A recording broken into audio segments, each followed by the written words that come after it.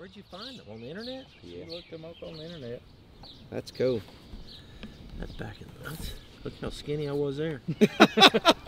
No, that's been a few years ago. I actually have dimples and like you can see my cheekbones. I don't look like a chipmunk. I'm gonna give you this hat too, buddy.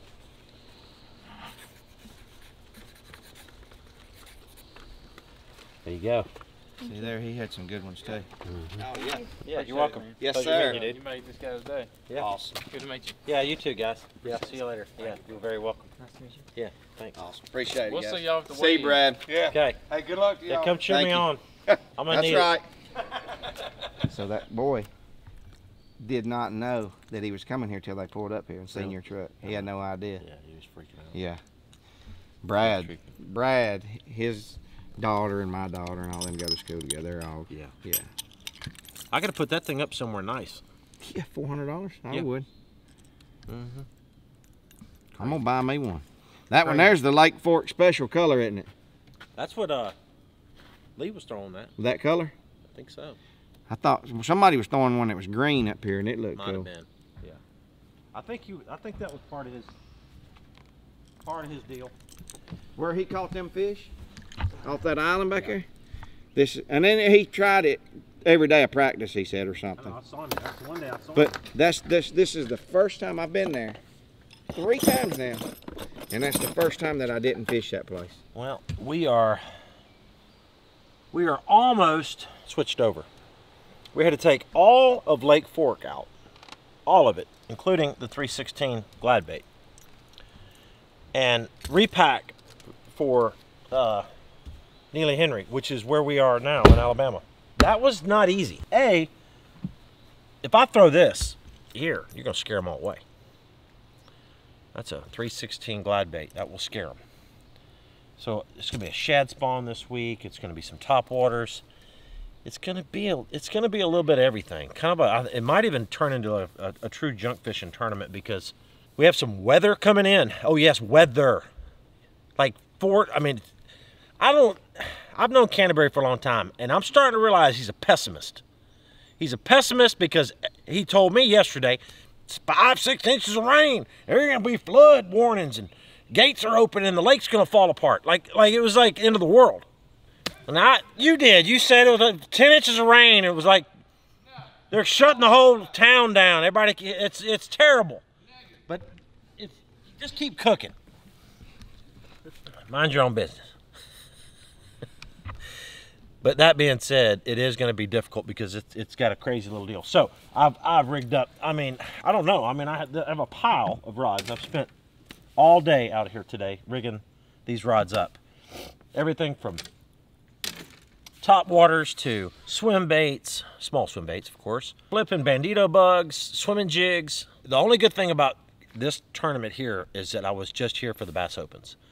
So I know the lake at least as far as how it looks, you know, how it lays out, where grass may or may not be, where certain points and ridges and roadbeds and all that kind of stuff. So I feel like I have a little knowledge of the lake, which is good. Not knowledge of where the fish are, but it's just kind of like knowledge, like I can visualize the lake. So that's good in a way because it allowed me to kind of at least, I think, fish it a little faster than someone that hasn't ever been here, though they don't know what's around the next corner. At least I do. So Ari's on his way. Did you really move his boat and scratch it? That's what we told him. Huh? We told Ari that We moved his boat, and McCoy moved the boat and scratched it. And he said things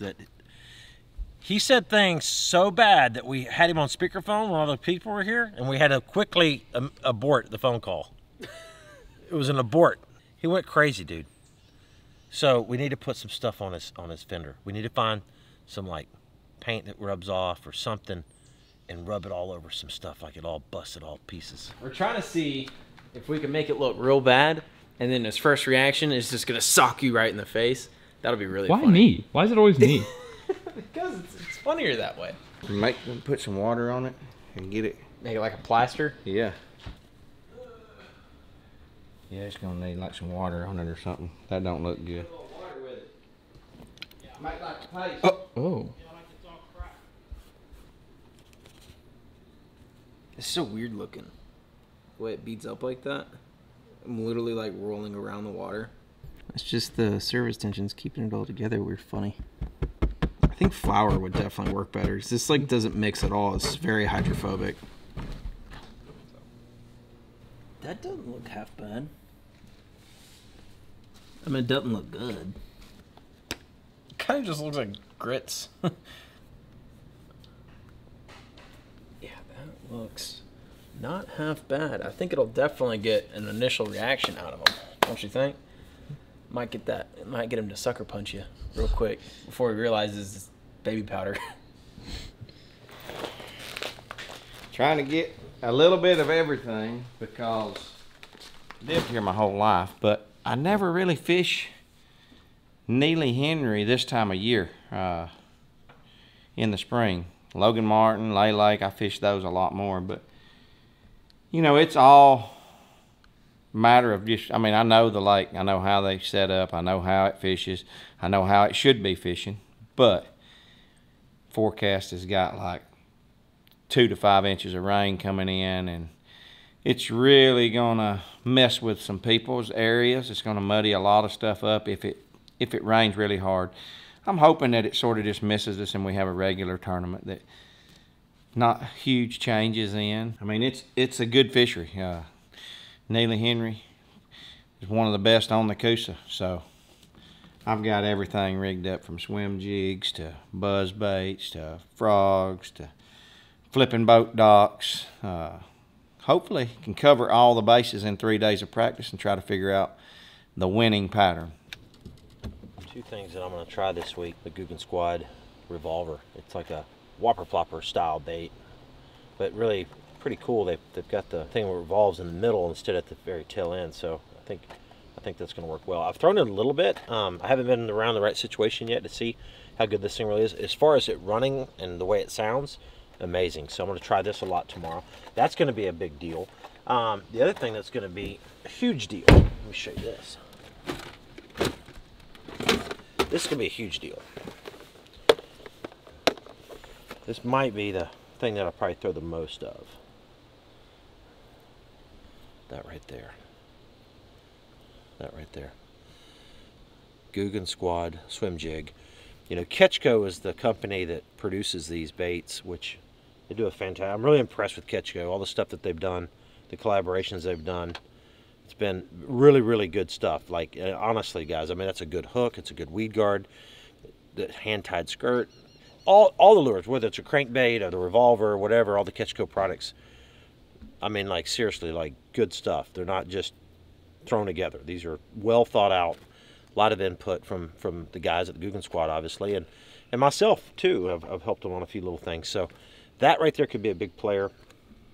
I'm going to put on a little Googan Baits trailer on the back of that, and that's going to be a big deal. White, you know, because it's the time of the year there's a shad spawn going on, and that could be a big deal. Now, you do not want to forget about little green pumpkin, something like that. Obviously match it up with a little green pumpkin trailer, because it's kind of an interesting time of the year for this tournament, because you still have a few fish spawning and there's a shad spawn going on. So the shad are spawning, so a lot of the post spawn fish are feeding on the shad in the mornings for an hour or two. You have still some bass on beds, largemouth. The spots are done spawning, so the spots are offshore now and they're kind of doing their thing, and that's a whole nother approach. So again, this tournament here is, it's a little more complicated than the average tournament, just because you have multiple species. You have rain coming in, weather, fish down the lake on the big end of the lake, or run way up the river. I don't really know what to expect, but that's one reason I literally have 20 rods rigged up right now. 20. All right, so I want to say one huge thing to you guys, everybody watching. Thank you so much. Like, honestly, thank you so much for all the support you guys have been giving me on my channel with the tournament videos and all of our content. You guys have been smashing the like button. I don't know how to repay you other than say, like, honestly, thank you so much. It has made a huge difference for our channel. It's made a huge difference with our views. You guys are dropping great comments. We're trying to respond to every single one of you guys. And thank you. I mean, I'm spending hours and hours reading the comments and just truly appreciate all the support you guys have been doing. You know, the channel's growing, and just keep doing that, guys. We want to try to, we're closing in on 600,000 subscribers, and I want to be at 1 million, like really quick. So that's a long ways to go. And the only way we can get there is by continued support from you guys, dropping comments, sharing the video out on different platforms and all that good stuff. So thank you, thank you, thank you for all of the support you guys have been giving me on the channel. All right. Now these little things right here, this one right here might be the deal. I gotta get this. I'm a little disorganized, but because there's a couple of my boxes, like this is all jerk baits, obviously, and this is all crankbaits and all that. This is kind of a catch-all. In this box here, we have everything from square bills to buzz baits to, there's a frog in here actually. So there's everything in here. Literally, I have to kind of dig through, because what I'll do is I'll take yeah, ask yourself, like, why did it take all day? Because I had Lake Fork stuff in here, and I don't like to have my boat totally full of everything. It doesn't run that good. I mean, boats in general don't run that well when they're really, really full of tackle. But, you know, it's a little confusing too. I like to know where everything is, and keep everything well organized. And I'll move everything from my boat to the deck system, like we do here, and then close it in. And got this other drawer full of stuff, and we have had a packed truck this year. I do want to show you this thing here. Kind of cool. First time I've had one of these. Look at this, guys. The Lear locker, okay? It's actually, I'm scared to look up there to see what's in this, but, oh, there's my spinnerbait box. I've been looking for that. Actually, this is, oh, that, all right, we found one. I literally have been digging for this. This is all my little swim baits. Saucy swimmers. Literally was looking for that. Dug through every box that we had. But this is cool. This little system right here. We keep a lot of stuff up there. There's my spare baits, which I've got a bunch of them in the boat already. We're good on that. But that's kind of cool. We can put a lot of our camera gear up here and tripods and stuff. So that little Lear locker's nice, and it slides up. And that's how I've got the back of my truck organized this year. We've got the Traeger in there, which we need to get out. And what the cool thing about this deck system is, one, it's lightweight. Two, completely waterproof. Not that water would get in there anyways, but if I did want to spray it out, you know, because it gets dust and dirt and stuff, I want to take a water hose and spray in here. It's fine. It's not going to hurt anything. And you can put all the weight on top of this thing, so there's not any flex on that lid. 2,000 pounds on top of this deck system. So I've had deck systems in all my trucks for the last 5 or 6 years, and it's been good. So doing a little cooking tonight. I'm just gonna cut up some French fries, keep them iced down really cold, sort of take the starch out of them, and it keeps them from browning. So we're gonna have us a fish fry. Got a bunch of big potatoes here. I'm gonna cut up, make some French fries. It's gonna be really good. Probably build us a fire out here. Got us some chicken thighs going. If we don't eat them tonight, they'll be good in the boat for snacks. I'll get some more of that white. Here comes that rain. I think it's pretty obvious that that's. I mean, what's your first, like, just look at it for a minute. Keep going. Keep going. He's gonna be tripping out, dude. I told him, I said McCoy accidentally Did hit that the look side. real? Yeah. Oh, Did it look like his wraps all cracked? Oh, dude. Dude, he's gonna trip out. Yeah, dude, it looks like it's all cracked. Look at that. I took electrical tape and tore it all to pieces and stuck it on there. Get real close and look at it. That's crazy. He's gonna be tripping. Just tell it'll buff out. It'll buff out. You just wipe it all off. Yeah. I figured you're gonna open a garage. It's gonna be your boat in there. Well, we put yours back in there. Y'all do something to it? No, I mean, well, we did have a issue. McCoy had an issue, but dude, I'll turn the camera off, dude. That's fake as hell. It better be fake. That's fake. That's like makeup, isn't it? That's a terrible job. Y'all will never make it in Hollywood. What's better, the white or the black? Look at the wrap. First of all, why not just put my fingers in? Well, you should have asked. Smell my fingers. What about the wrap part that's all torn? It's electrical tape. But that's pretty good though, isn't it? That's actually pretty good. The white thing, It's not bad. I think it was without the white would have been better. Okay. I'm gonna leave it on there this week. Maybe it's good luck. I'm gonna see how many people walk up and be like, "Dude, what happened to your fender?" Like McCoy happened to my fender. Did you notice how McCoy's not here? Because he's so scared you're gonna beat him. Oh, where's he at? Oh, there he is. Dude, what'd you do? He's already across the driveway. Ooh, a little hidden camera. Y'all did good. How long did y'all work on that? Well, all day. Way too long. All day. We've been out here for hours, dude. Hours for like, Y'all like listen. 6 seconds. The of bad emotion. part about this is y'all play so many pranks. I was on the phone with Emily when you called. And I said, "Let me call you right back because this is going to be interesting." Because I'm already thinking all the way down here. I said, "I haven't been here, and y'all been here for 24 hours. Y'all cannot not do something." So the bad part is when you was it Canterbury that told me? Yeah. Canterbury Yeah. told me. Like, yeah, McCoy, they had an accident with your. But I'm like, dude, I know this is not real. Like, I already, this is so bad. Y'all prank so much, and you prank too often. I'm gonna have to teach y'all how to prank. All right, you go back to the remember the show Punked with Ashton Kutcher? Yeah. Go back and watch some of that stuff. He can teach y'all something. That's pretty good, dude. Y'all ready to eat? Oh yeah. About ready. Got all the property ready. Hush puppies. Got some crappie, chicken thighs, and French fries. And these things are ridiculous. I'd say they're pretty good, right, Dylan? You're like digging in. He can't even talk. I'm about to not talk for I a will while. say, Canterbury knows how to cook.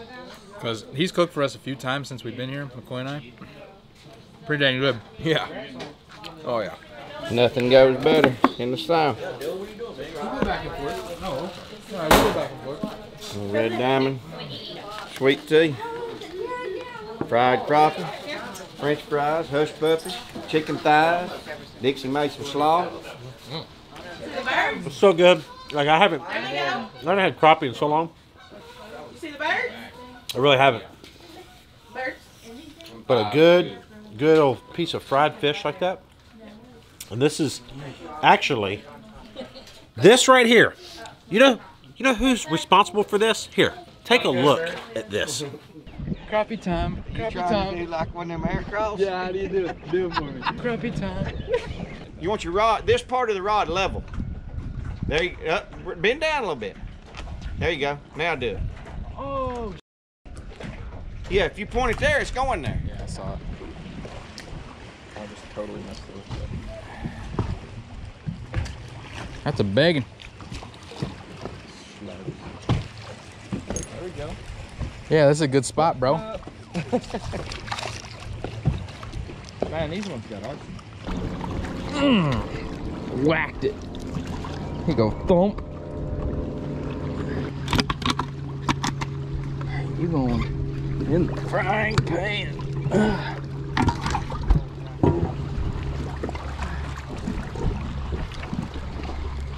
Oh, wow. Yours gonna be, yeah, yours will measure. Yeah, he's a big one. That one don't. How many do we need? 12. 11? No. Oh no. All right.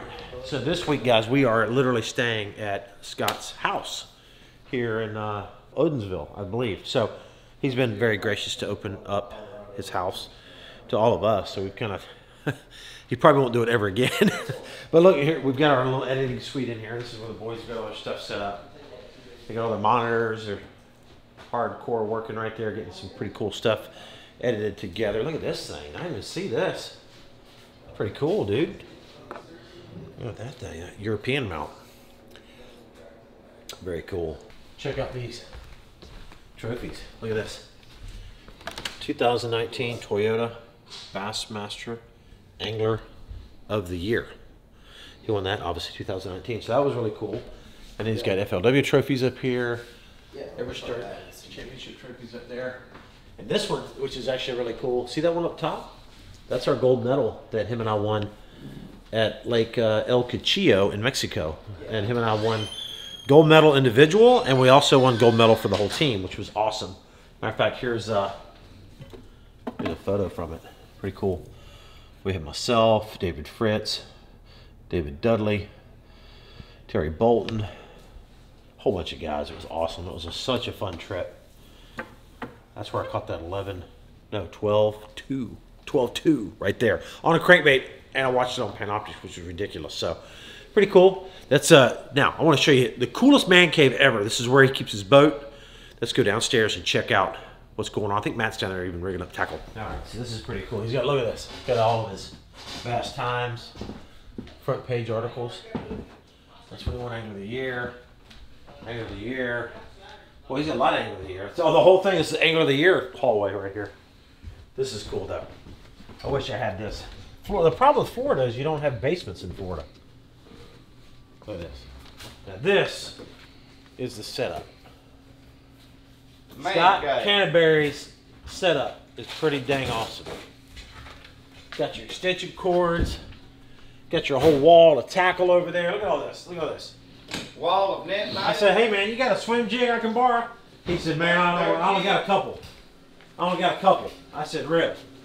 I said, what's all this? He goes, those are mine. That's what he said. I was like, man, he's got a bull shed in here? That's one of them old school bull sheds too. Old crusty one. It's like a dang Bass Pro Shops in here, dude. Now, he not only has room for one boat, he has room for two boats. We have Matt Airy over here rigging tackle. Now, Matt's here tonight in this spot. Now, starting tomorrow and on, I got that spot. Matt has the outside spot because Matt has a cover. But for tonight, he's there because Matt got the room upstairs, and I got a room. Oh, which, by the way, the bed's not even made. The sheets are all messed up. Who slept in that last night? McCoy did. I'm liking this, man. This is what I want. This is what I want. I'm going to build a house. I don't know where, maybe Cloiston, but I want to have this. I love this. We built this 4 years ago or whatever, and when we picked our house plans, I wanted it where I could back my truck and boat in and never unhook. Yeah. That was the biggest goal for me. Right. And the reason that we moved, I mean, we liked where we live. We didn't live 10 minutes from here. Yeah. But we just outgrew boat storage and stuff. I built our garage and it just outgrew it. Yeah. Totally get it. We've outgrown our garage, haven't we, McCoy? Yeah. Let's see what Matt's got rigged up. Let's see what's going on here. Dude, you're already done. That's not even right. I'm really close to being done. That's not right, dude. I have I still have. I'm not even kidding. I'm bothered. I'm running out of room in my rod box. Can I use yours? Dude, you've got like 8 rods in there. Huh? Well, they can't touch. Maybe you got 10 rods in there.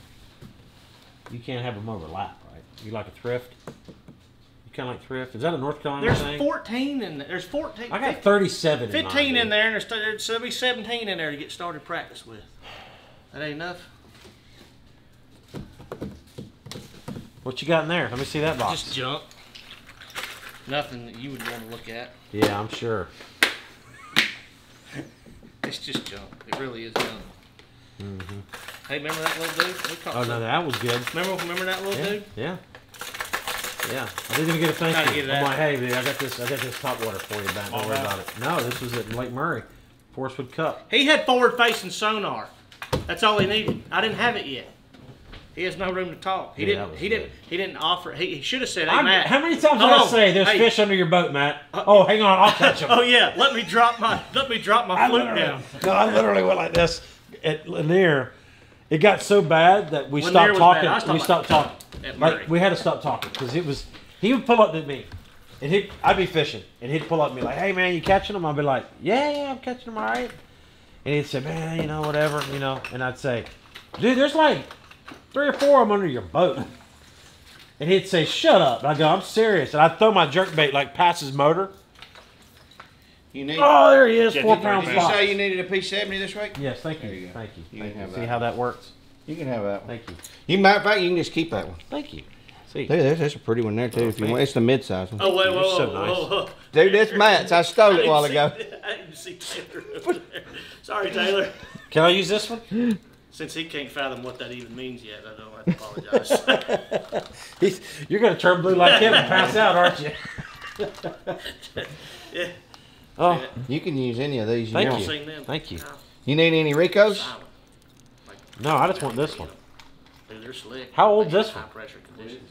It's like It's old. it's a good one, dude. You can have it. You can use it this week. Okay, so this is a pop art, right? But an original P70. Now, they've made other Pop-Rs since then that are similar in size and all that, but it's totally different type of plastic, totally different type of everything. And it's just yeah, it's just magic. Like you would think that lures don't make a difference, but like if you got a new version of this one and this one side by side in the water, 9 times out of 10 fish can eat this one. I don't know what it is. And you know, I think the most important thing with that thing, and back in the day, guys like Craig Powers, and stuff that started that, East Tennessee, when they started that deal, their biggest thing, they used real short rods, real short, like 6 footers. Some shorter than that one. 6 foot. Yeah, 6 footers. 6'6" was about as long as they ever went. And they could put that thing, I'm talking about anywhere. It was like a casting plug. Yes. They put it way 10 foot Dude, up on a Canterbury's truck. I mean, I fished with some guy, East Tennessee, well, Brad that fished with Craig Powers. Yeah. Brad Knight. CP. And dude, he put that, I fished Kentucky Lake and he would put it up in a freaking buckbrush where you want to flip a jig. Like up in the base of the buckbrush and work it all the way out. He won a Everstart one time on Bugs Island Lake. Yeah. Y'all remember that tournament? Ooh. He won it on a P70. Really? And he won it because the lake got up a little bit and he was putting that thing everywhere all them guys locally were flipping and stuff. And he's putting that up in there in the middle of everything. Well, we're going to get up in the morning and... what time are we leaving? I don't know, dude. Need to leave 5 o'clock at the latest. That means we have to be up at 4. Hour to get ready. 4. McCoy, 4. Need to pull out at 5. That's what I'm saying. We need time. We got to find shad spawn first thing in the morning. I mean, if you want to put in and fish, like shoal and lake shore and stuff, you need to put in down there at where I put in crappie fishing. All right, guys. So that is it. We did a little house tour, a little mini house tour. Look, it's Scott's house. We don't want to go busting in every bedroom and show you everything. But the garage, I think it's pretty cool. So I've got goals now. I want to have a garage like old Canterbury. But guys, we're going to get up in the morning. We're going to go give it all we got. Okay, 3 days of hard practice. We've got some crazy weather coming in, like I said. But you know what? It's the springtime. We're going to figure it out. It's going to take 3 days to do it, I'm sure. But thank you so much for all the views, guys. Thank you so much for smashing 10,000 likes on that last video. You guys are truly amazing on that tournament video. Awesome stuff, guys. And I appreciate all the support. We'll see you. And we're going to get up in the morning. We're going to start this whole process over again. So day 1 of practice. We'll start in the morning. That'll be a whole other video. So thanks for watching, guys. We'll see you. Boom!